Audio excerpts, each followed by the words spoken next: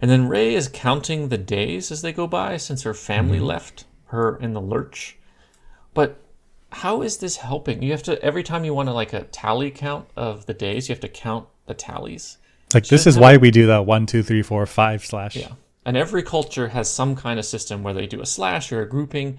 And then probably you could come up with a system for a larger grouping. So you don't have to count every tally every time. Like, we need to add some slashes and groupings in here. Something. If she could really be a machine and space these out perfectly, then you could say, like, I know the density of slashes, I know the surface area of this panel, like, I can calculate it. Yeah, but she clearly doesn't. Like, clearly, like, some things are closer than others. Yeah.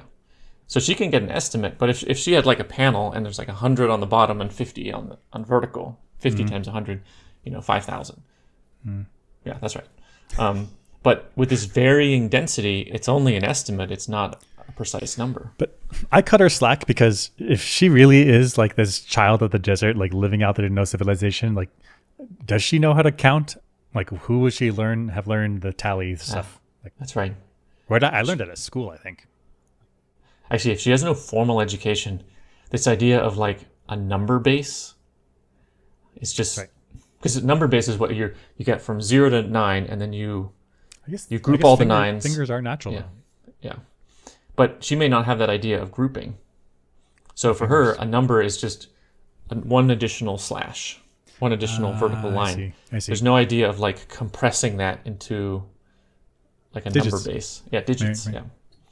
Yeah. So without formal education, that's tough. Oh, we just picked on her. Oh, I feel bad now.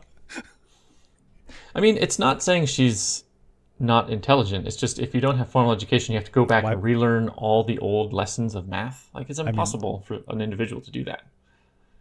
Yeah. I mean, it's essentially humans before we figured all this stuff out and then started writing books to tell the future people. Like, right. I mean, how long did it take human civilization to come up with like the Hindi Arabic number system? I think it's tens of thousands to 100,000 years. Yeah. Like, it's substantial. It's and the concept of zero took hundreds of years. Like, it's not easy. I've met people to now that don't understand zero. Right. I mean, I don't understand zero, but fuck off. That's not true.